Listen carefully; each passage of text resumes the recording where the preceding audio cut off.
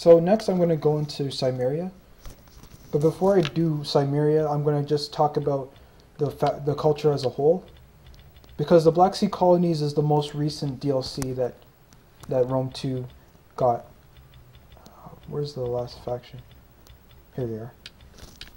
So basically, the Black Sea Colonies are a good example of like factions that have questionable rosters.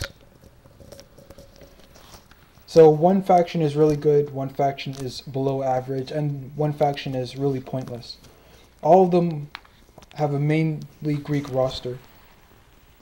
They're basically dual culture factions, so they're all hybrids.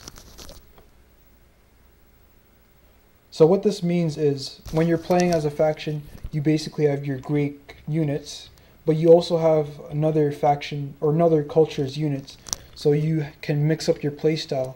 If you know both cultures, that is, though. I don't recommend playing as like any of the Black Sea Colonies if you don't know the cultures individually.